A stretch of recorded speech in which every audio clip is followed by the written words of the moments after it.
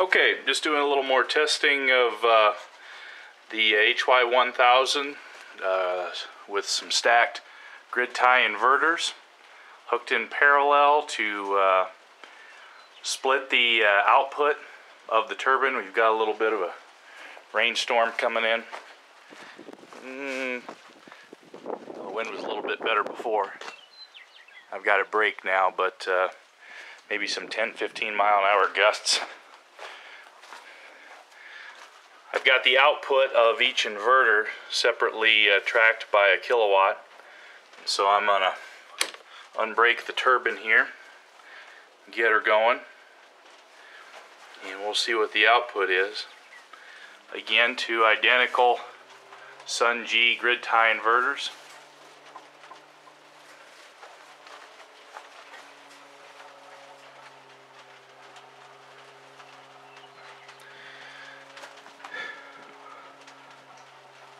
What I've seen so far with the lower wind testing is one GTI up to about 50 watts of output on one of the kilowatts tends to hold the output with very little on the other. But once the winds pick up and the output gets about 50 to 60 watts, then it's a little more evenly shared. The W and the E, just ignore that.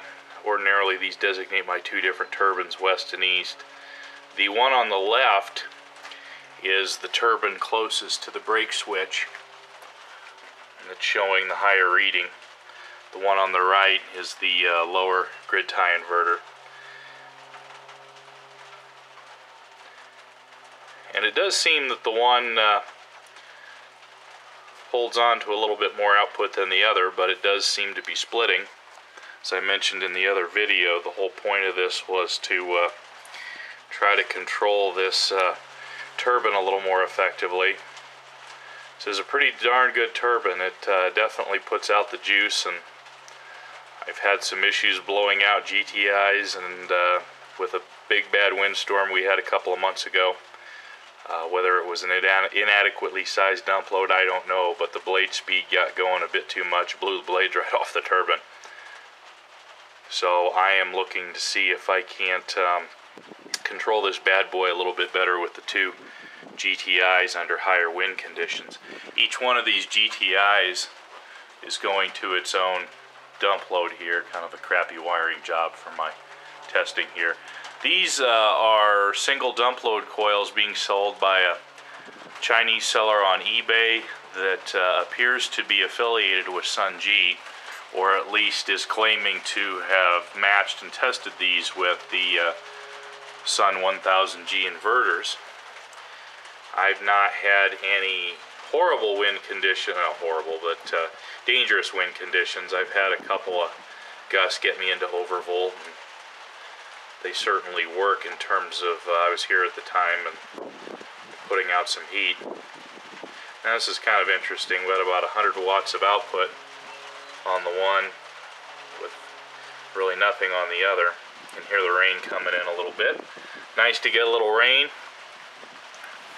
Kind of break the drought we're having out here in the Intermountain West.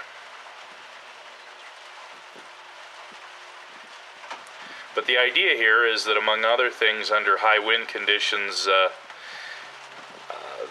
this arrangement would split the power up a little bit and maybe take a little bit of the stress off a single GTI, maybe even allow for some more output before overvolting dump loading, and being able to have two separate dump load coils in the mix. So we'll hold on here a little bit longer, see if we get some more gusts here as the storm comes in, such as it is.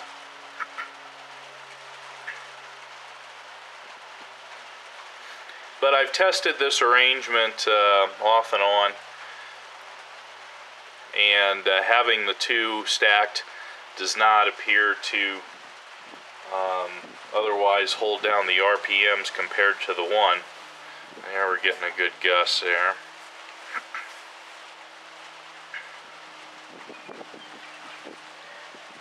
Maybe we'll get a couple of nice gusts, get us some more output here. But doesn't seem to have any different performance compared to just having a single 1,000 1 kilowatt GTI going. Just getting a few gusts in here. This is a pretty modest storm we've got coming through here, which is nice. No hail, no tornadoes, just a little bit of rain.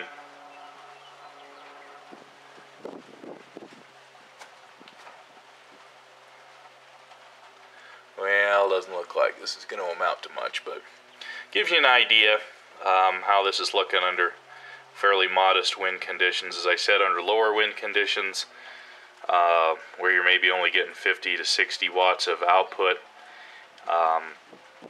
fairly low voltage, I'd imagine. I don't have anything hooked up to measure it right now. Now it's already kind of interesting, almost up to 200 watts on the one and virtually none on the other. So it's hard, you know, so it's certainly not predictable, let's put it that way. I don't know how these devices sort of interact with one another, but there are times when it's more or less relatively equally shared and other times when it's really imbalanced here, and that's obviously the case here. Almost 200 watts of output, making me look like I'm lying with the what I said before, but that's what it was doing before. So pretty unpredictable in terms of the splitting, but as you saw earlier, it does split the voltage. So just something else to add to the brain trust on these micro turbines. Signing off.